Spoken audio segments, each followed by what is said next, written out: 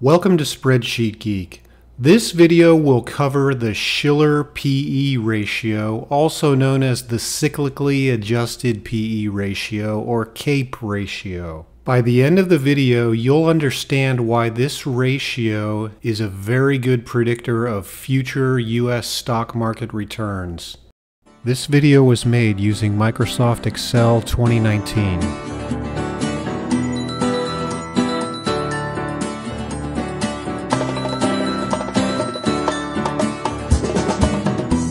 Robert Shiller is a 2013 Nobel Prize winner in economic sciences. He's well known for his work in asset pricing as well as behavioral finance. One of his biggest contributions is the cyclically adjusted PE, also known as the Shiller PE ratio. Most of us are familiar with the price-earnings ratio. It's the price of an asset divided by the annual earnings that asset can produce on either a forward or a trailing basis. In general, the higher the PE multiple, the higher the risk of that asset being inflated. But that being said, assets with a high growth rate in earnings probably deserve a higher price-earnings multiple. Robert Shiller looked at the price-earnings multiple on a one-year trailing basis, and he saw a problem with it. Both the price in the numerator and the earnings in the denominator are highly cyclical, and cyclical periods in the markets can last years. What Shiller set out to do with his team of people was to create a cyclically adjusted PE for the entire U.S. stock market. He decided to use the S&P 500 as his U.S. stock market pricing index, but the S&P 500 as we know it today only goes back to 1957. To go all the way back to 1871, Shiller in effect constructed his own S&P Composite index from the best available data he had. His data went down to the company level and included both earnings and dividends for each index component. Once he had all of his prices, earnings, and dividends for his index components, he adjusted all of the numbers for inflation using the Consumer Price Index. That way you could compare a price-earnings multiple from 1980 to one from 1890. Since all of his numbers were adjusted for inflation, he could go back 10 years instead of just one and average the last 10 years' results to create the Shiller PE ratio, also known as the cyclically adjusted PE or CAPE ratio, and also known simply as the PE10. Since the Shiller PE ratio is a 10-year average, it smooths out a lot of the short-term extremes we might see in earnings or prices. The methodology Shiller applied to the S&P Composite Index could be applied to any stock market index if you have the index data and a reference to inflation. You can download your very own copy of Robert Shiller's work at this web address. And it comes out in Excel form if you click on this link right here. You can get all of the data from 1871 to present. This data is updated every month. Let's take a look at it. The workbook has several worksheets in it. This first one is a disclaimer and there's some plots, but I'm going to skip over to the data tab. He uses a rather unusual date format. This is 1871, first month or January, second month, and so on down the line. He's got his S&P Composite price in the next column, dividends, earnings, and keep in mind dividends always come out of earnings. Then he's got this Consumer Price Index, and he uses these columns of information to compute a real price for his index, real earnings, and these are real total return prices and total return earnings. But the real important column here is column M, the cyclically adjusted PE ratio or PE10. Now you have to go down 10 years or 120 months to get to your first one, but you'll see that was 1881 January. We have a Shiller PE ratio of 18.47, and that is the product of 10 years worth of real earnings in the denominator, and a real price for his index computed in column H. If you listen to enough Robert Shiller, you'll probably hear him at some point talk about the cyclical nature of earnings. We're all familiar with fluctuating asset prices in the numerator. Home prices can fluctuate, stock market prices, commodity prices all fluctuate quite a bit. But we may not really think too much about earnings fluctuating. Corporate earnings are very cyclical, and that's often one of Robert Shiller's big points in his talks. How often have you seen companies' profits projected into the future only going up? We're optimistic planners and we never expect the recession to hit next year.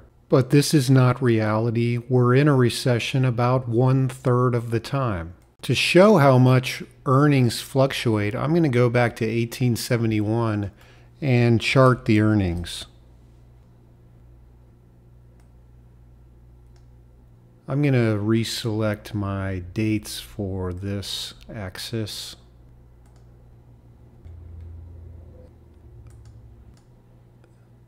And we'll put a name on the chart.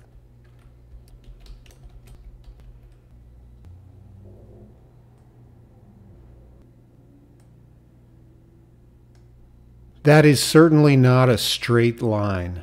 There are highly cyclical periods in corporate earnings.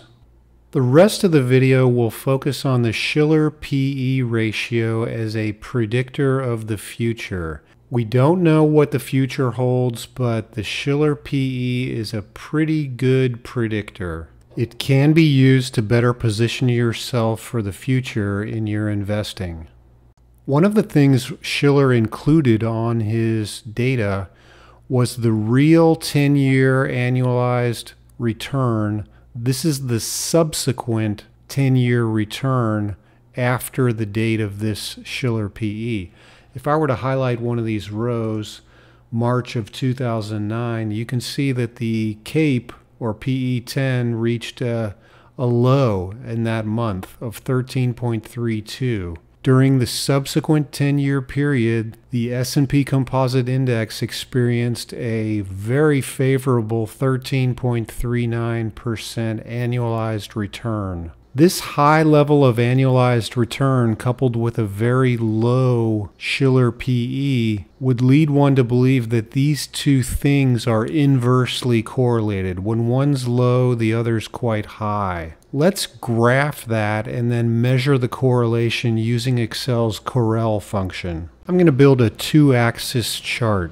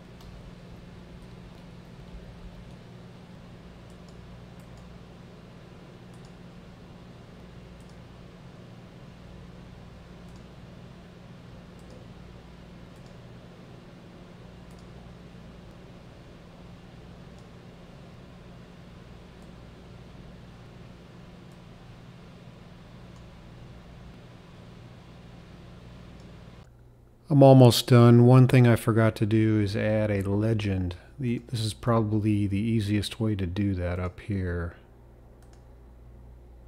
So we have the Shiller PE in blue and then the subsequent 10-year average annualized return in red.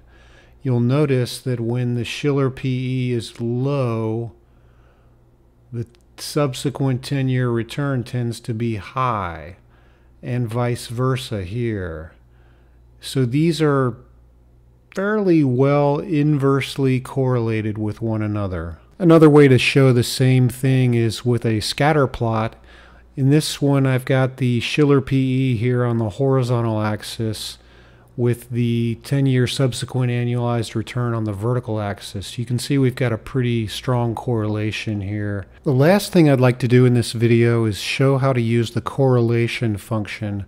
And we'll measure the correlation between this cyclically adjusted PE ratio and the 10-year annualized real stock return that followed. I'm going to go ahead and hide these columns because they're more or less a distractor at this point. I'd like to do this for a couple different periods of time, but the first one we'll do is for all the data we have from 1881 to present. The correlation function asks for two arrays.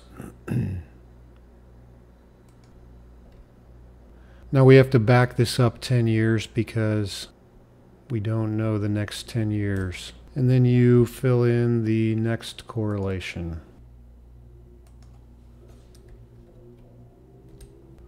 So that's a correlation of 0.54, and I'm going to go ahead and count these 129 to 1688 just to see how many pairs we have.